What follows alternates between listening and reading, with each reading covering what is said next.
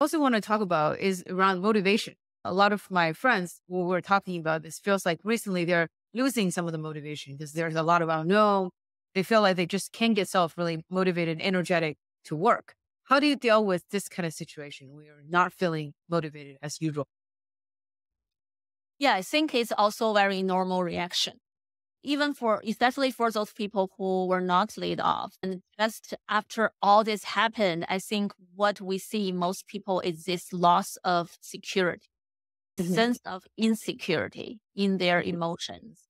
When we don't feel secure, how can we like expect ourselves to work exactly the same as before, work so hard, not thinking about other people?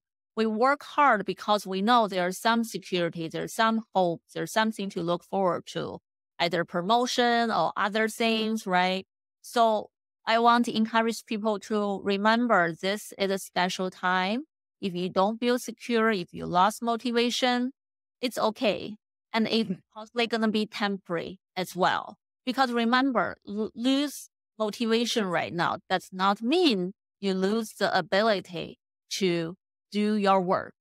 Does not mean you lose the knowledge and the skill you have to accomplish what you want to accomplish. So you're still you. You still have the core skills and knowledge inside of yourself. It's just right now, we may not be able to let those out, may not be able to let them work. So this is a time, possibly a signal. I think low motivation, possibly a signal to tell us we possibly need to do more self-care. We may need to use this time to shift away from work a little bit. If we don't have motivation, don't push ourselves. Like, have to see there how I can increase my motivation right here, right now. What's magical method my therapist can give me? Nothing is magical, right? So think about Tai Chi. It's like you step back to borrow the power, then you are more powerful to push it back and to hit. I don't know whether that's a too complicated philosophy for some, but basically borrow the big hit you are hit and borrow the power, then make yourself stronger. Then you can hit back stronger. So I think if we get this low motivation, maybe the answer is not to keep on push ourselves further forward. It's possibly a time to step backward a little bit. Does Hmm. not mean that I'm going to give up everything. I'm done. It just Yeah, means yeah, yeah. back a little bit. Look at our lives overall to see what's different, what is disappointing, and rebuild a sense of security. Rebuild something we feel like we can control. And Mm. slowly, so that's part of self-care, part of the bird view, big picture, right? Jump out of the details and see the big picture, rebuild what we are looking forward to in our work, in our life. And I think this journey, this self-care process will slowly generate more motivation for ourselves. And then we are able to push forward more. I see. What are some of the good self-care tips? Yeah. A lot of people, when we talk about self-care, people have different opinions or even biased towards self-care. People feels like, self-care means you just be selfish, or self-care means you do nothing and you do fun stuff no matter what other responsibilities you have in life. I don't think so. I think self-care can be anything, even very simple, like 5 minutes per day. You have some time for yourself.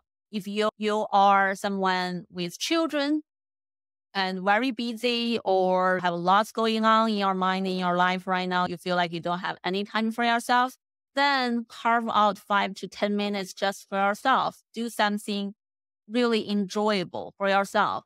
That would be self-care. It could be anything, reading, stretching, yoga, walking. For some people, you'll be surprised, even listen to music. They forgot about that for a long time, right? Some easy stuff used to make them happy, but because of the stress, they haven't been done that for a while. Then it's possibly so-called self-care is the moment, is a signal to cue you. You can pick up some of the stuff and try them again. Don't expect you're going to feel great right after. You may not even feel as good about it as before when you enjoyed it. And that's okay because the stress level is high. Then it's going to impact our happiness level. That's okay.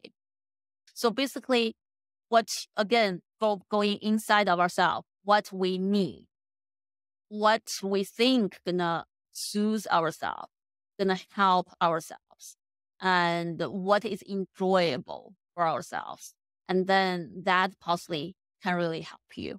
I like for this kind of laid off situation, I always want to encourage those people to see whether this could be an opportunity for you, right? Because Chinese, the risk means the risk and opportunity, right? Wei and Ji. I think no matter you are someone just got laid off, unfortunately, or you are someone stayed at your job, you can all in your mind shift this to say whether this could be an opportunity for myself.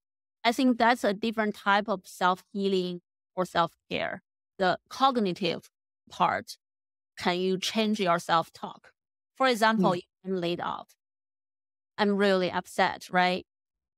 I definitely hear different stories so far from different people. Some people feel like this is surprising or this is not such a good news. But at the same time, I've actually been struggling with this job and been burned out for a while.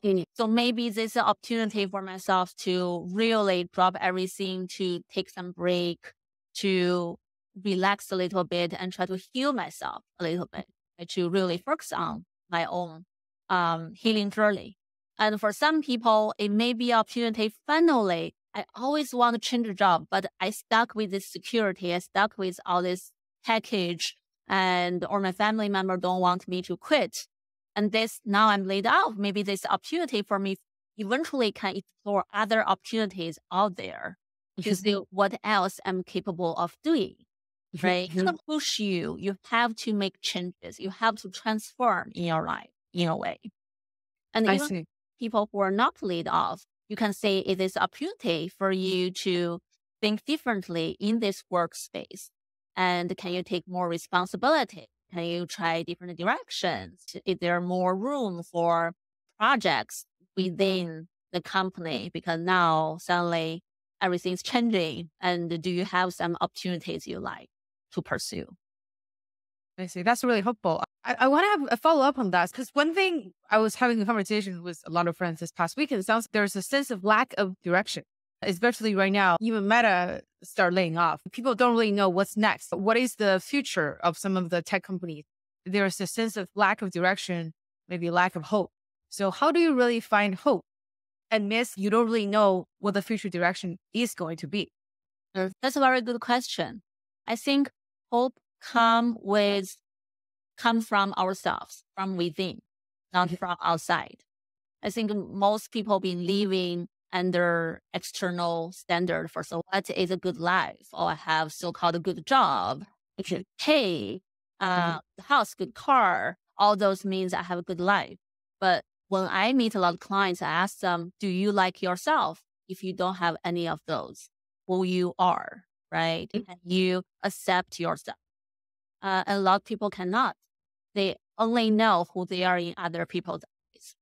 So I feel like right now in this kind of situation, outside is unpredictable, uncontrollable, similar to the beginning of pandemic. We don't know what's going on, right? We don't know where the future is going to be. But we still have a lot of things within we could do. In our life, there's still going to be something is controllable. So I would encourage people to find out what I really like, what I'm capable of doing, what I can do or try or do more. Because eventually your own knowledge, skill, personality, coping strategies, those are yourselves. Nobody gonna take those away. So I think hope, if we want to put in the practical methods, partially is how much you are prepared for unpredictable future. So this need us to have something called preventive pessimistic. So basically, we won't be a little bit pessimistic, but in a way to prepare for the worst. Not overly worry about it and dwell on it, but we can prepare for it a little bit. Just in case my own company gonna have something or my next company gonna lay off or something, how can I make sure I have some, for example, emergency fund, I have some, at least to make sure I'm surviving, right? I can be alive. That's the basic. And then some other stuff, what is important to you? What are some backup plans you may need to start preparing and put aside for now? For example, if you have like visa situation, right? What are some other backup plan? Do you need to go back to school for another degree, or what other backup plan do you need to start preparing just in case? So I think once you prepare somewhat, even the basic level, we will feel a little bit sense of security.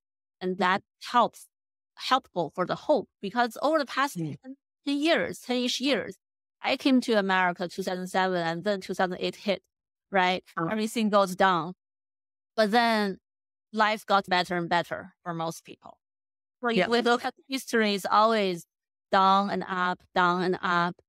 So even though we feel hopeless, but it's hard to predict, say, oh, this is going to be like this forever. You will never find a good job. If there's no meta, there's going to be another nice company coming out. It's going to placed in the future, maybe a new company we just never heard of. So that is possible. So look at the past experience that can give us some hope also. And at the same time, try to manage what you can control. If learning a little bit knowledge or learning another skill, like professional skill, you think gonna be helpful to you to make you feel more resilient over the right? Again, sense of security. Then you can devote some time to do that. Or trying a new direction of project if you think that could make you more competitive on the job market in the future. And if you have time and energy, that's something can be a short-term plan for you too. So I think it's really hope is something we did not realize. Hope is something we can generate for ourselves. It's not fully depends on what the environment is. Environment does not give us hope necessarily. We are the ones give ourselves hope. How do you handle the situation where, let's say, oh, I'm going to be promoted this year, but then now the company's laying off? Sounds like I'm not going to be able to meet the expectations that I set for myself. So how do you handle the situation where you have a direction, but currently what you're behaving is not matching the sense of direction that you have expectation for yourself? Reset the expectation. Okay. If you won't change your own expectation, you may causing yourself a lot of emotional turbulence. Because we are really against some environmental factors, right? If it's because the laid off, because there's some like company structure change, and we are not sure, then you won't be flexible, at least flexible about the expectation. That's one thing. The second thing I think is very important is to practice appreciation. Okay, we cannot only look forward, the future. We need to look at right now, what I have, what I'm appreciative of, not only the future, what I don't have that I really want, and I want it by this time. Right. Now I cannot have it by this time. What should I do? So I think it's very important, especially in this kind of environmental situation, we have to learn how to stay at the present moment and appreciate who I am, what I have achieved, what I have done, what I have coped with, and try to appreciate yourself every single day and be flexible about at least the timeline of your goal. I think it's good to be ambitious. I want to be promoted. I want to go up the career ladder. Sure. But when things uncontrollable happening around you, you're going to have to learn how to adjust your own expectations of the timeline. And that's okay, because not reaching the timeline due to these external factors does not mean you are a failure. And by not appreciating yourself more, and you won't feel you are a failure easily, right? You will eventually, we hope people can reach this point that I did not meet my own goal for myself. Right. And at the same time, I realize the advantage of myself and the things I appreciate. Appreciate. That's what a lot of time, what we do in therapy is during a lot of psychotherapy to help people achieve. Because in Bay Area, to be honest, people really tend to set up too high a goal. That's everyone. At least most people come to see a therapist are high achievers, have some kind of tendency of perfectionism or a lot of imposter syndrome. Right. We just, overall, people don't feel good about ourselves. We keep on setting up higher and higher goal, and it's really hard and challenging. We try to achieve it, and then we can prove to everyone else and prove to ourselves that I'm good, I'm capable, I'm deserving good things in life and deserve to be happy. But the reality is most people like this, even they achieve the goal at the timeline, they don't feel really happy. Also be happy for 5 minutes. That's it. And then next goal. Yes. Yeah, exactly.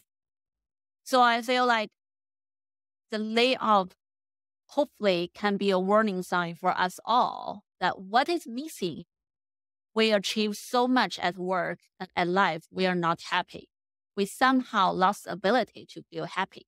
That's really interesting. What do you think about from a nutrition standpoint? Is there anything maybe we should eat more or that can make us feel more calm and relaxed? We possibly should avoid a certain food. If we are not sleeping well, if we are losing sleep, we actually start craving really unhealthy food, like carb, like fat, like high sugar, right?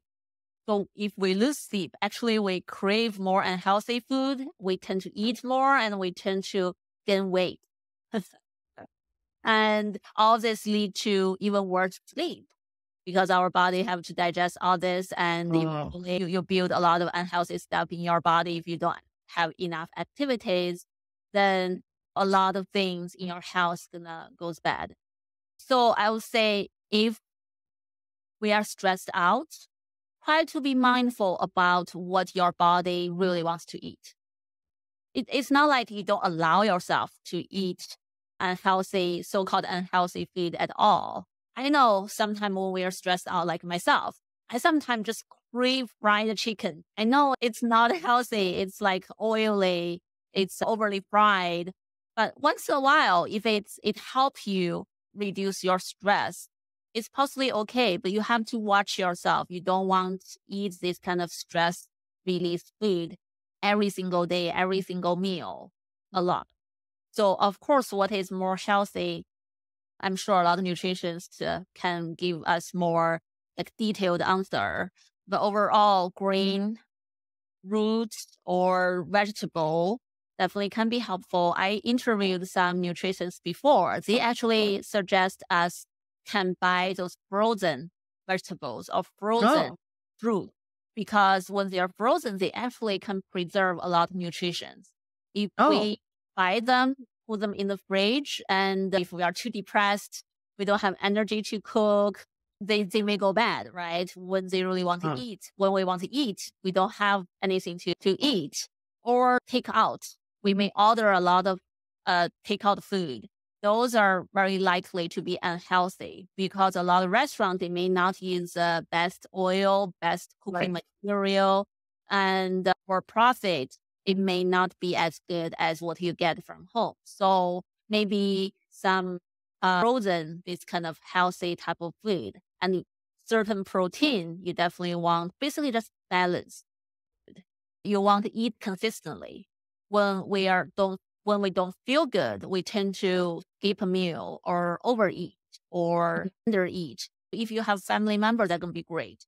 Try to eat regularly and monitor each meal, the amount you're eating. Even you don't have appetite, still try to eat something, right? But don't overeat. And try to be as balanced in each meal as possible. At least throughout the day, you want to have all these vitamins and proteins, all these things together somehow in your system, ideally. I see. That's super helpful. What are some of the books that you recommend people to read at this stage? First, I don't think at this stage anyone will be able to calm down to read a book. You and your friend who hasn't stayed at home say, I'm really stressed out right now. Let's me read this book. I doubt that. But yes, there are definitely books I can recommend. I think easy read possibly depends what people want. Two books I really like personally. One is called The Happiness Trap. There's a lot of strategies in the book, a lot of exercise we can practice how to deal with stress that are uncontrollable, and how to separate the thoughts, the worries really bother us that we feel like we cannot control. There are a lot of psychological strategies and practice you can use to deal with these thoughts, to deal with this uncontrollable external situation. So I think and it's an easy read. So I think that's one resource. The other one is along the line of appreciation exercise I talk about. It's like how we can appreciate ourselves more, right? Why? Because we want to achieve happiness or we want to feel happier. But right now, nobody think about happier. I just hope I can feel less stress, right? Yeah, right. Happiness is. But you'll be surprised. Appreciate yourself and try to pick up little happy moments for yourself. Actually is very important to help you cope with stress. So the other book, being on the market for a while, very classic, called The Authentic Happiness. Peter Seligman. So it's really talk about the science behind happiness and a lot of exercise you can do. Again, I like practical book. So some practice, it tell you what to do. Smaller questionnaires you can fill out to help you really rethink about your own life, your work, your relationship.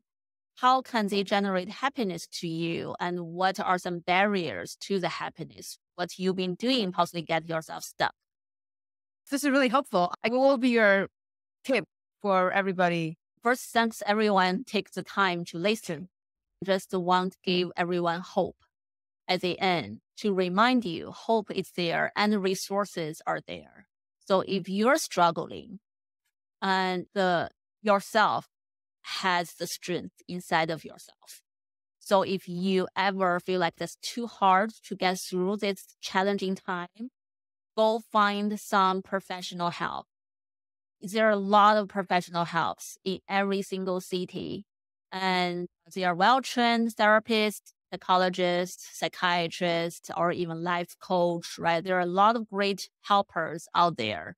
And you don't have to go through this all by yourself. You don't have to carry everything on your own shoulder. If you need to find help, just go to get it. There's nothing to be shameful about it. Everyone, when they went through tough time, they seek help. A lot of therapists, they sought help themselves too when they went through some personal life challenges. So I hope just whoever listening will have some kind of open mind to accept help, to be willing to use whatever resource to help yourself get through this. Thank you so much, Yishan. I personally find a lot of value too, because I've been really stressed lately. So this is definitely helping me. I'm pretty sure the audience will love it too. Thank you so much. And we'll include the link to your course as well. So in case anybody's interested, we'll have that in the comment below as well. Thank you so much, Yishan, for the help. Really appreciate it. Thank you for inviting me.